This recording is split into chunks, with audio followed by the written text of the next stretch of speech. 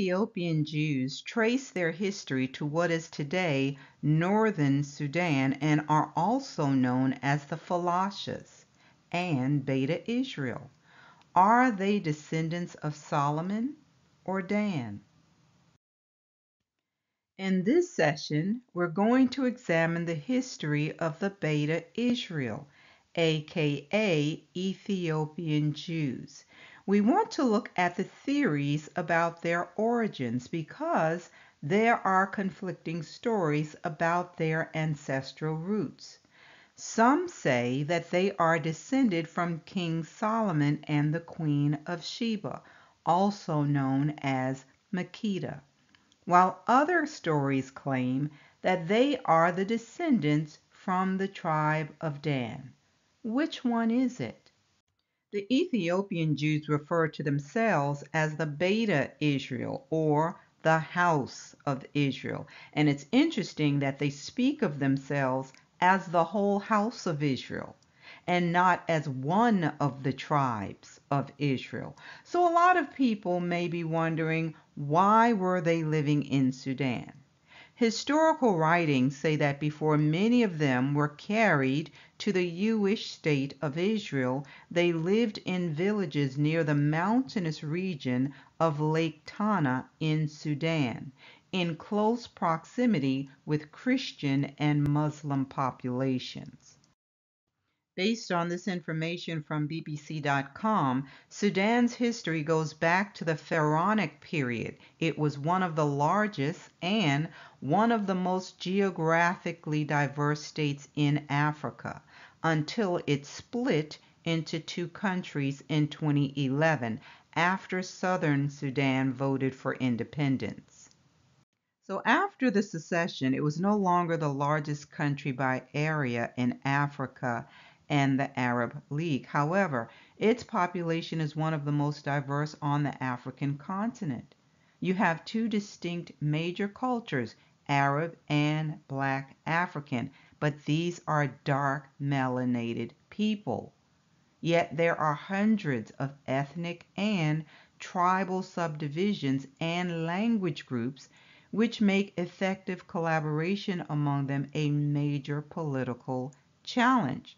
It's important to note that when they refer to them as Ethiopian Jews, they are referring to a small sect living in that area. The boundaries separating these countries were created by outside sources, but you can clearly see how close they are.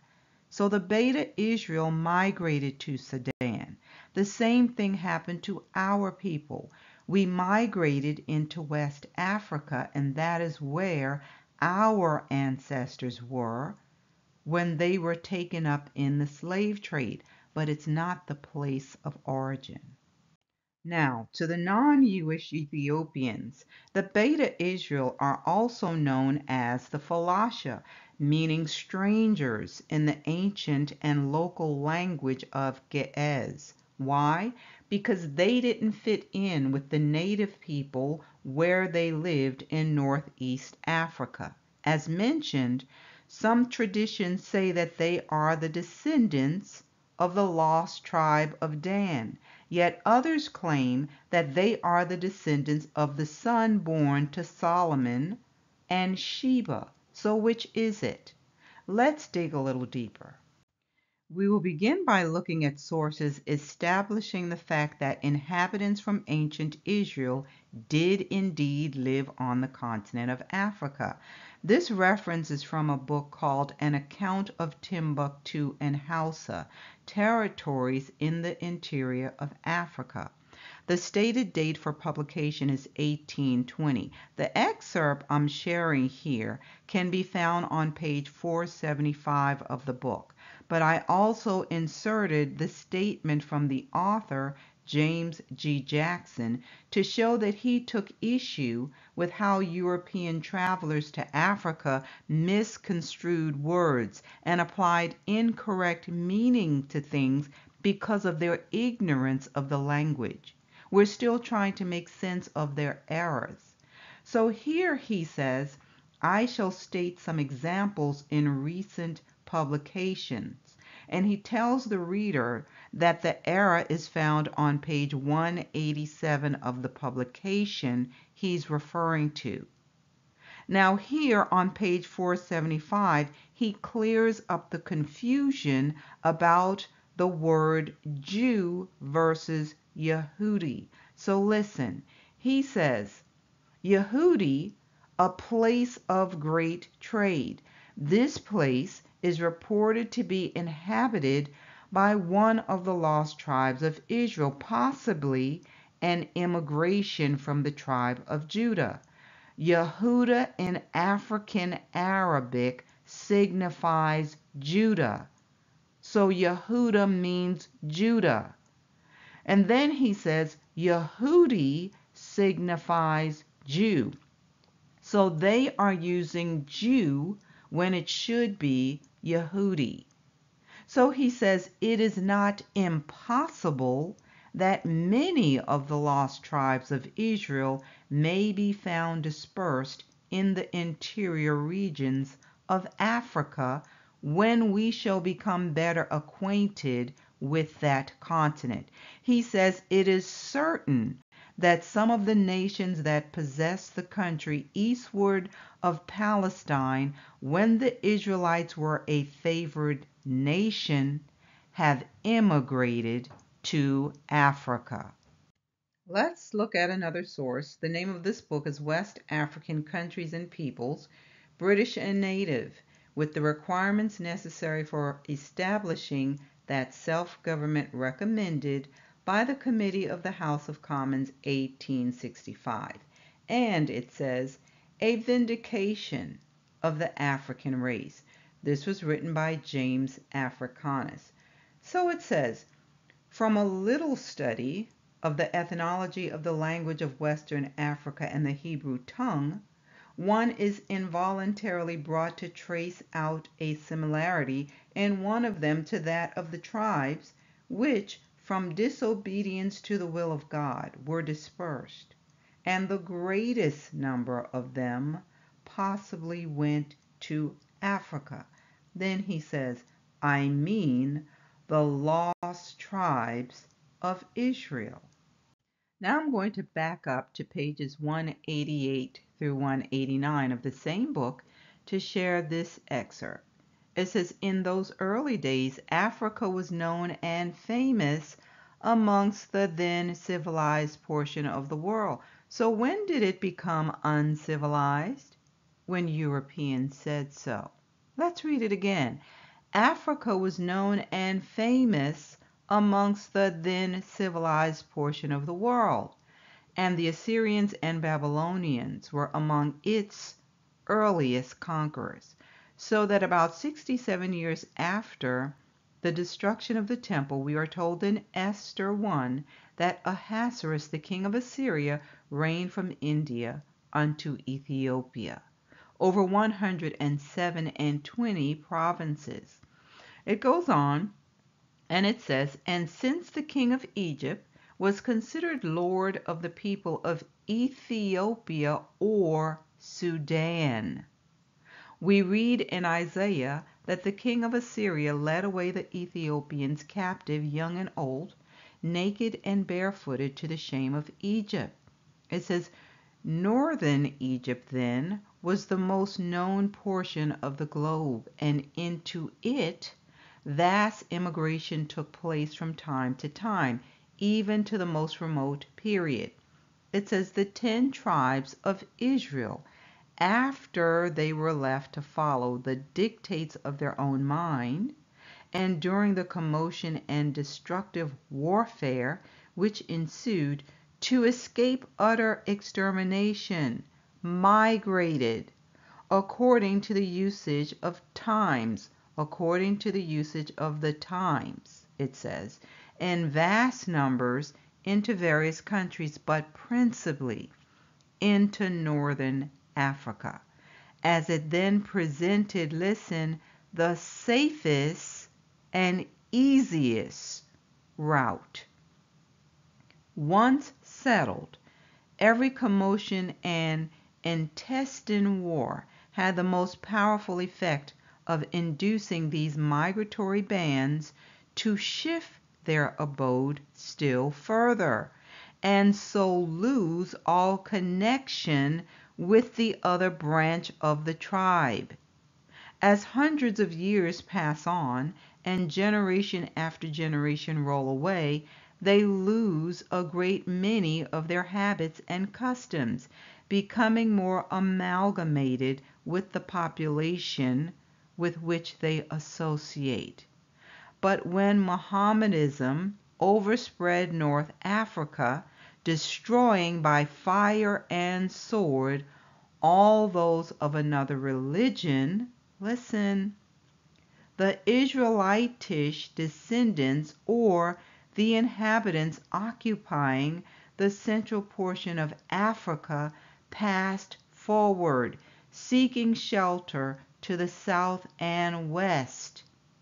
A part, namely, those from the east central, crossing the Benue or Jaliba branch of the Niger, descended gradually southward and became intermingled with the original inhabitants.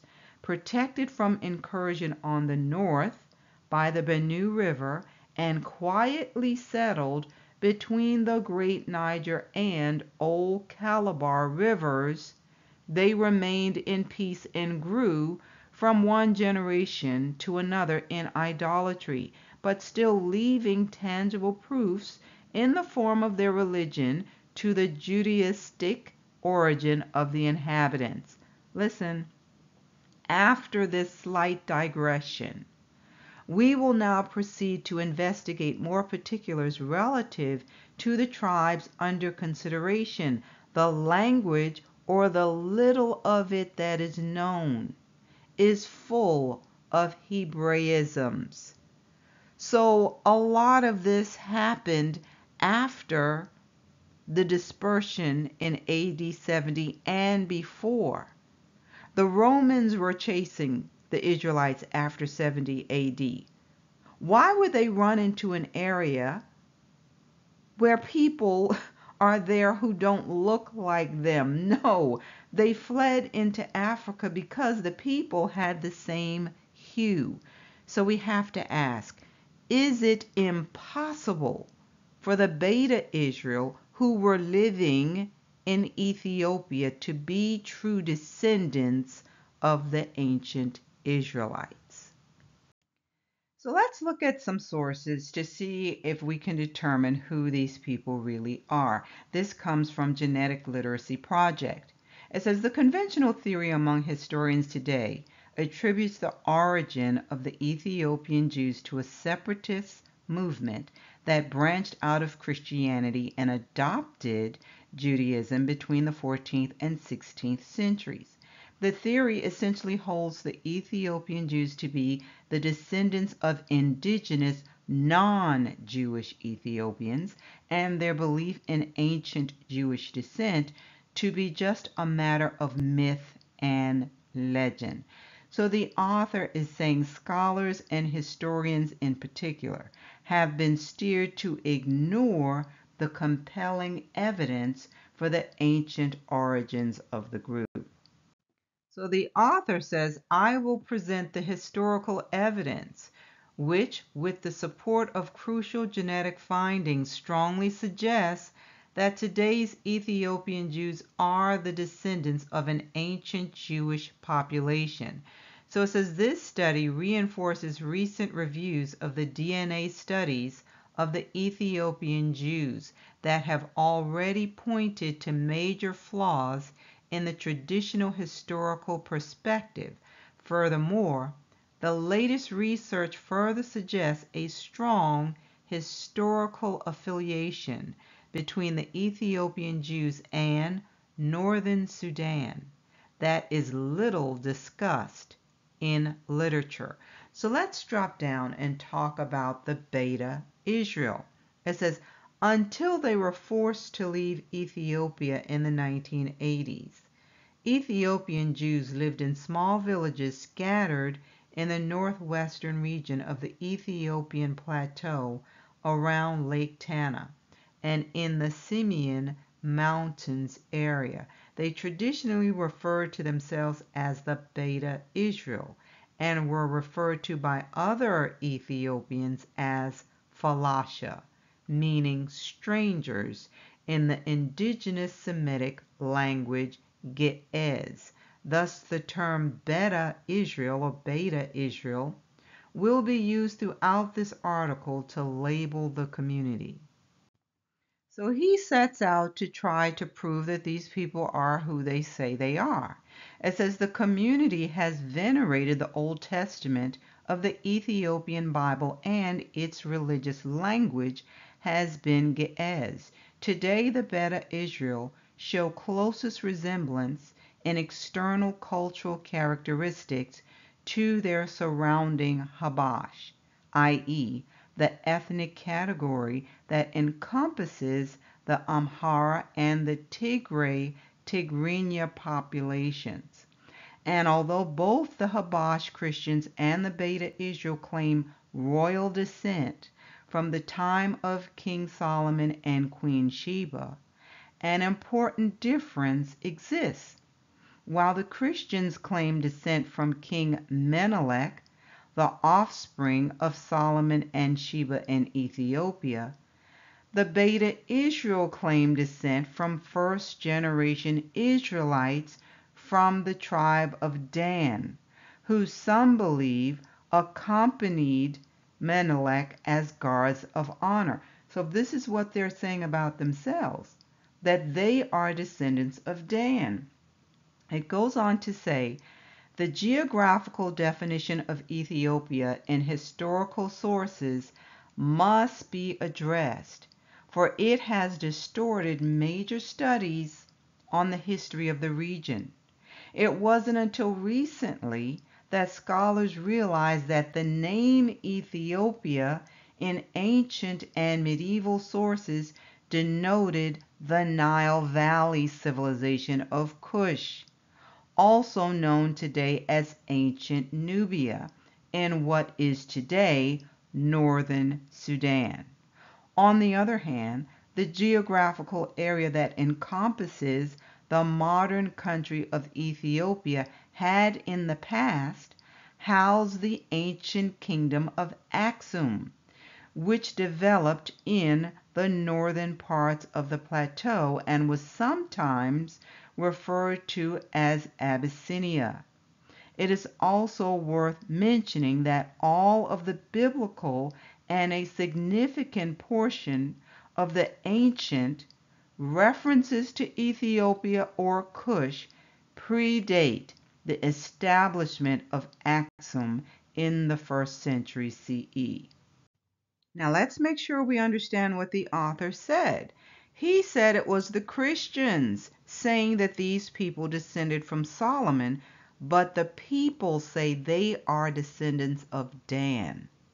Let's go back to the article. So the author here says, as I have argued in a former paper, analyzing the history of the Beta Israel within the boundaries of the contemporary country of Ethiopia is a problematic approach. Why? Because the political boundaries of the modern-day countries of Sudan and Ethiopia were only defined towards the early 20th century. However, even after the boundaries were specified, the Beta Israel settlements remained at the periphery and far from the interior of today's Ethiopia, which is close to the western border region with northern Sudan. So he says, in order to trace the origin of the Beta Israel, we must start where? In northern Sudan. Because he says this is where the oldest evidence for Jews in the Horn of Africa points. He says this is not only important because of the geographical relevance between the Beta Israel and Cush, but also because of the immense evidence that link between the two. He goes on to say the history of the Beta Israel in context of their neighboring ancient land of Cush in what is today northern Sudan has surprisingly not been the subject of a serious investigation, and I wonder why. I wonder why. So he says Kessler is one of very few contemporary scholars who has attempted to elaborate on the connection between the Beta Israel and Cush, and has recognized the tendency among scholars to underrate the significance of the impact of ancient Egypt and of Nubia or Meroe on development of the African Horn region. He goes on to say references to Cush appear in the Bible as well as in extra biblical narratives and traditions. He says the Bible mentions directly the presence of Jews in Cush, and he references the book of Zephaniah that states, "From beyond the rivers of Ethiopia," meaning Cush, "my worshippers, my dispersed ones, will bring my offerings." This is Zephaniah 3:10. He also refers to Psalm 87:4 and Isaiah 11:11 to say those references make the same indication.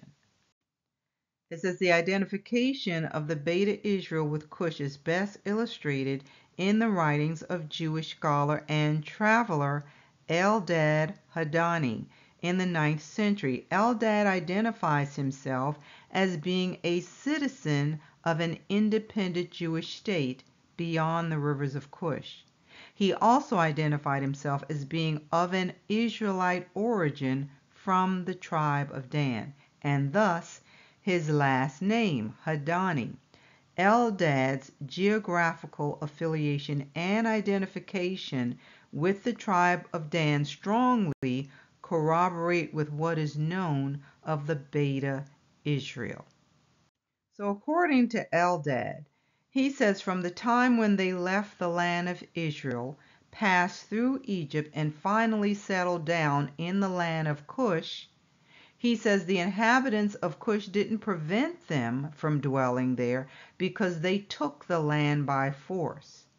And it says the fact that Eldad identifies his people with Cush and not with Axum demonstrates the very strong historical identity bond that ties between the Beta Israel and northern Sudan. Another source corroborating this is the 15th century scholar Obadiah ben Abraham of Bertinoro, who discusses trade relations between the Beta Israel and Cush. He's quoted as saying, "They believe themselves to be the descendants of the tribe of Dan, and they say that the pepper and other spices which the Cushites sell come from their land." Let's go on. Continuing, it says, finally, in context of our search for the historical and possibly genealogical connections between the Beta Israel and northern Sudan, an important point regarding the physical features of the group must be made. Contrary to what is commonly assumed, and as I stressed formerly in an essay, the Beta Israel do not really look like their surrounding non-Jewish Ethiopians. So the author is saying that there are certain features distinguishing them from the native Sudanese populations around them. The author goes on to talk about Eldad and his references to the descendants of one of the lost tribes living beyond the rivers of Cush during the 19th century, and he places them in the same Lake Tana area mentioned previously. He also points to writings from the 12th century by Benjamin Tudela appearing to corroborate Eldad's account by mentioning independent Israelite cities in eastern Africa.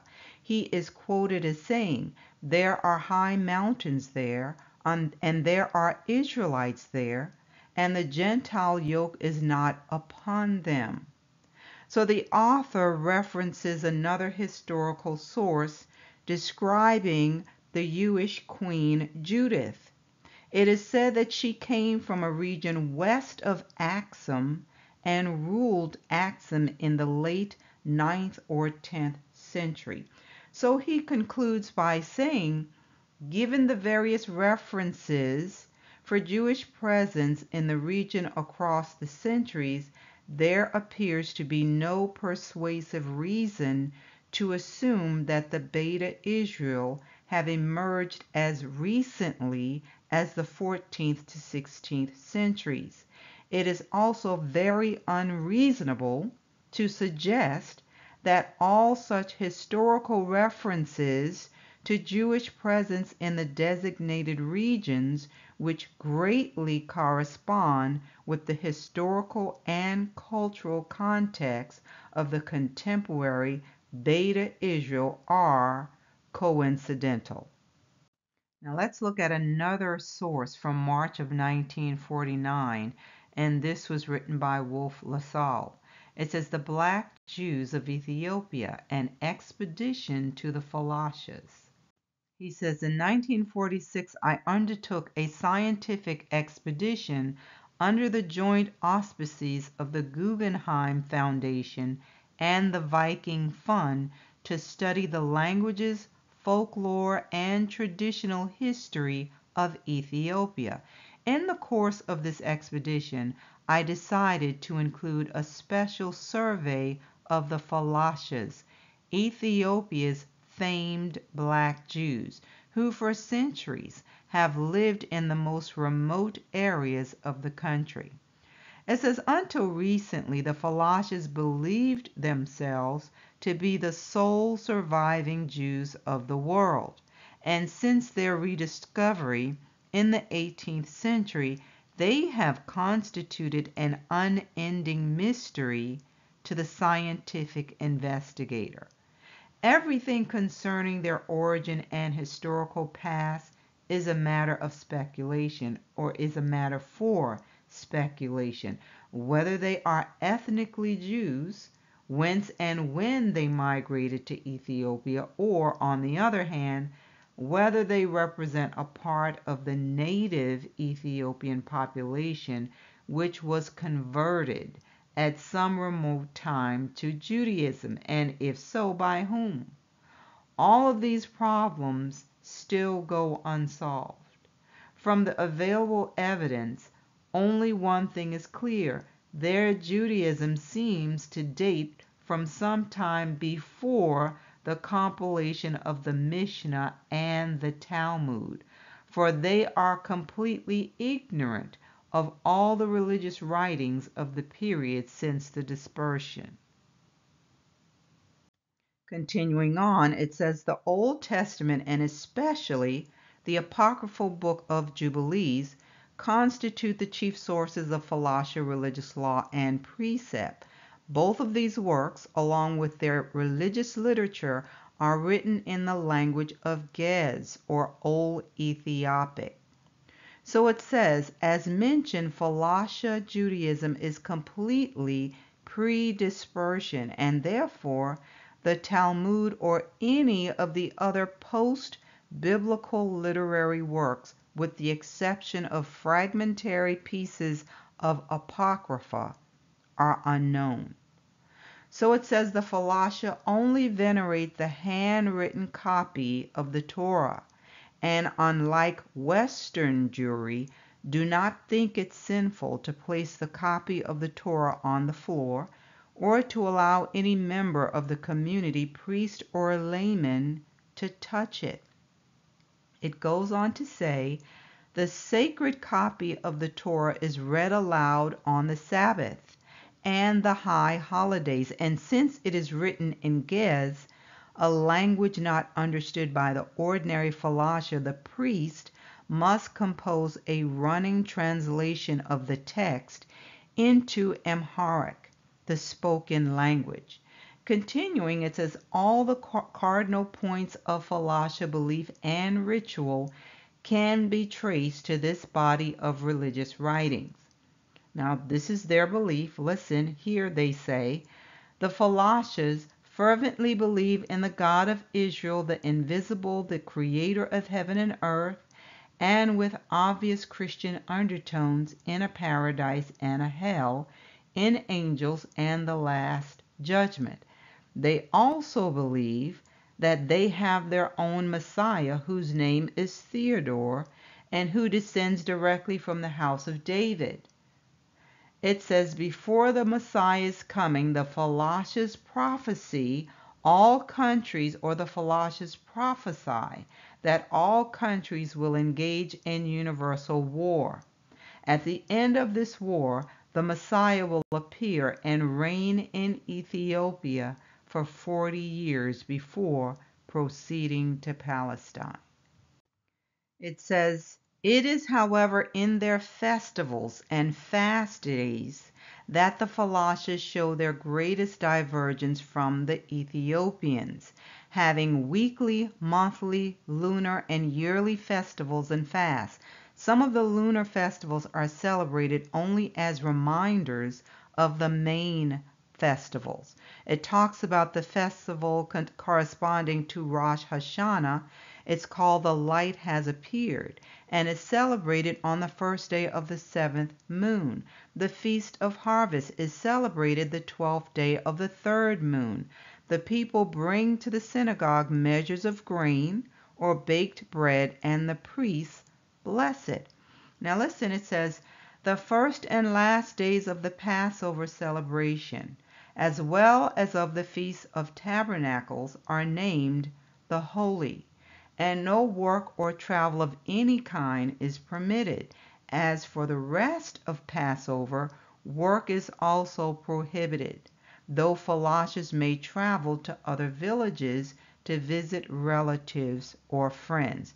Throughout Passover, the Falashas cannot eat anything that is leavened or fermented.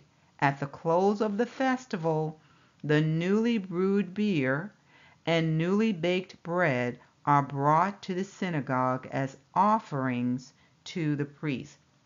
Now it continues by saying many Falasha customs are merely variations of customs practiced by the Ethiopians, yet several bear distinctly indigenous features. For example, it talks about the birth of a child. It says, as soon as the woman begins her labor, she must enter, accompanied by 2 midwives, the hut of blood or malediction, a special hut constructed on the outskirts of the village. If the child is a male, he is circumcised on the 8th day, and the parents donate a sum of money to the priest. Meanwhile, the mother must remain for 7 days in this hut, and can eat anything but meat.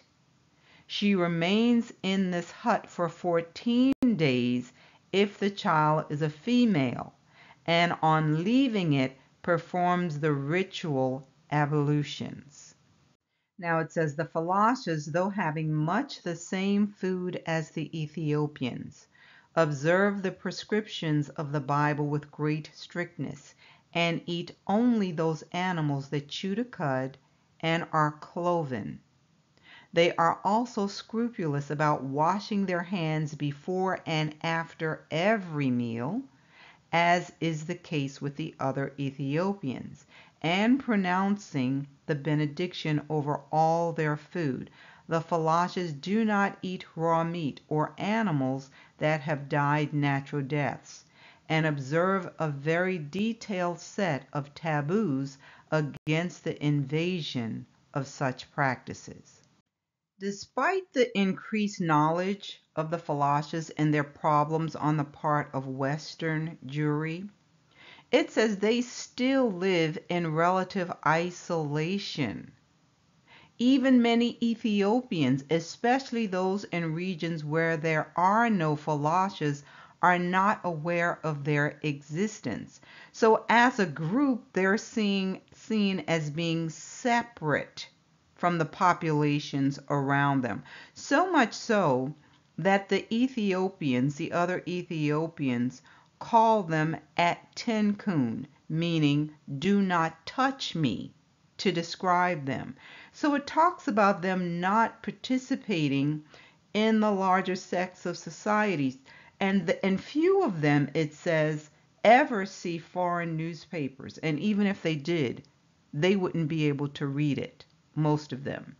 So again, there are many explanations for their origins. There are those who believe they descend from Solomon.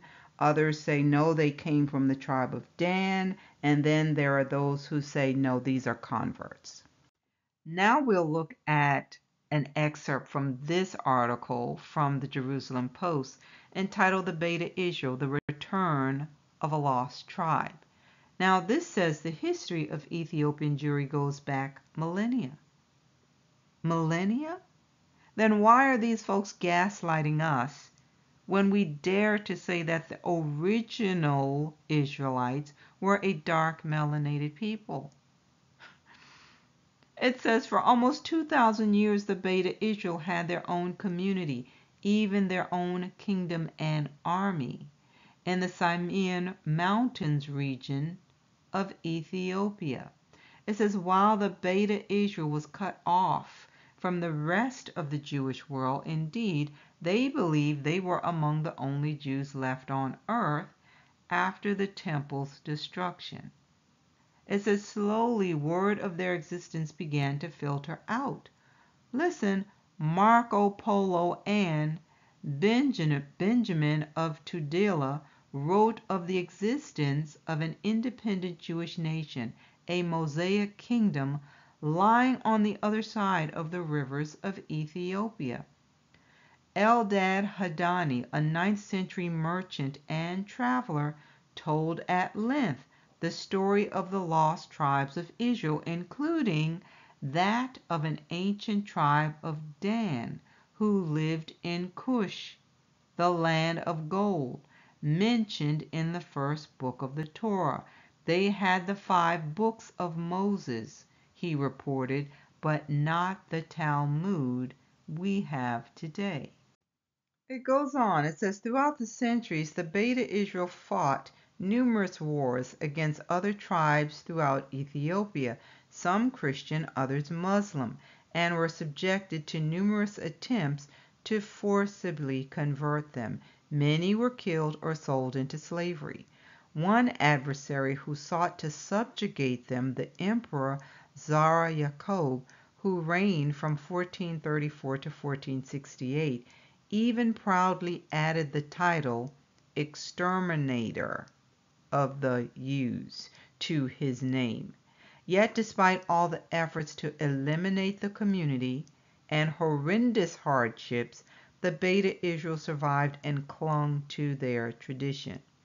So it goes on to say that the matter is well known that there are perpetual wars between the kings of Cush, listen, which has 3 kingdoms, the Ishmaelites, the Christians, and the Israelites from the tribe of Dan. How interesting. It says in the mid-19th century, the Beta Israel population was estimated to number about 250,000 people, a number that would be greatly reduced by the famine of 1882 through 1892. But Western missionary organizations began an intensive drive to convert them to Christianity. So the London Society for Promoting Christianity amongst the Jews began operating in Ethiopia in 1859. These Protestant missionaries, who worked under the direction of a converted Jew named Henry Aaron Stern, converted many of the Beta Israel community to Christianity, but also provoked a strong response from European Jewry. And I'm sure many of you heard about Operation Solomon. It says from Ethiopian Jews to Ethiopian Israelis. So it says the Beta Israel exodus to Israel began in the early 1980s after a coup in the Ethiopian government led to the death of 2,500 of them, directly followed by Ethiopia forbidding the practice of Judaism and the teaching of Hebrew. This was the start of various operations conducted by the State of Israel to rescue the Beta Israel community. So they came up with Operation Solomon, which was a plan to basically get them out of Ethiopia and take them into Israel. And some of this, it was like a clandestine affair where they would swoop in, grab these people, and then they'd get out of there before the Ethiopian government knew that they were gone. So we're still left with the question, are they descended from Dan or Solomon? Because of course you know that being a descendant of Solomon would give them the potential right to rule. This information comes from Wayne State University Press. It says the DNA samples taken from the Falasha and Ethiopian Jews were studied with the Y chromosome specific DNA probe, and it was determined that they descended from ancient inhabitants of Ethiopia who converted to Judaism. And you know why, right? Because their Y DNA did not match that of the Ashkenazi. And you have to ask, why would it? They're not the same people. One descends from the Japhetic line, and science has proven that they are Europeans. And that makes it even more puzzling as to why they made an exception for these dark melanated people claiming to be descendants of the ancient Israelites to come there. When they looked at the genetic studies, it's basically proving what a lot of us have been saying, that the folks who say they are us are Indo-Europeans. So the results that you see here group them in their people groups like Russia, Poland, the Baltic states, Romania, Ukraine, and so on, because it's based on their DNA. So this chart is a great visual to show that those from the original people groups, the melanated folks, include sub-Saharan Africans and the people we're focusing on in this session, the Ethiopian Jews, in addition to Moroccans, Egyptians, Libyans, etc.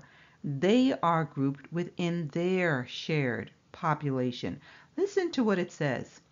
It says even groups that fell outside of the shared Jewish population cluster identified by PCA, such as Ethiopian Beta Israel, Yemenite, Indian B'nai Israel, and Indian Cochin Jews, form their own subclusters, indicating that they were distinct, homogeneous populations. They're not the same people. So the next closest group related to us are the Bedouins, the Yemeni Jews, Palestinians, and so on. But where do you see the people who say they are us? Right at the top with the other Europeans. So if you're just wondering why other Europeans failed to disclose who those people really are, it's because they know that they are all the same people. Now, in light of all of that, you have to wonder why they took them to the state of Israel. And there is yet another angle that we need to explore. Some of you may have already heard that the Ethiopians say they have the Ark of the Covenant. This comes from the New York Post. It says Christians in Ethiopia never saw Ark of the Covenant they died for. So it says they were slaughtered trying to stop real-life raiders of the lost ark, an artifact so powerful and holy they were forbidden from ever seeing it. It says the harrowing mass murder of at least 800 people at an Ethiopian church in Tigray highlighted the apparent whereabouts of the Ark of the Covenant, one of the biggest mysteries in religion and the stuff of movie legend. As is the Ark, a large gold-covered wooden chest said to hold Moses' Ten Commandments, was held at the Temple of Solomon in Jerusalem for centuries, but vanished after Jerusalem was sacked in 586 or 587 BC, according to the Old Testament. But listen, since then its whereabouts have remained unknown, with rumors including it being stolen by Knights Templar and hidden in a rebuilt French cathedral, as well as it being buried alongside Alexander in Greece. But this is where it gets interesting. It says Ethiopia's Orthodox Christians have long maintained that the Ark has been held in a chapel at the Church of St. Mary of Zion in the holy northern city of Axum. It says, according to legend, the Ark was brought to Ethiopia in the 10th century BC after being stolen by the staff of Menelik, the son of Queen of Sheba and King Solomon of Israel, who deemed the theft was permitted by God because none of his men were killed.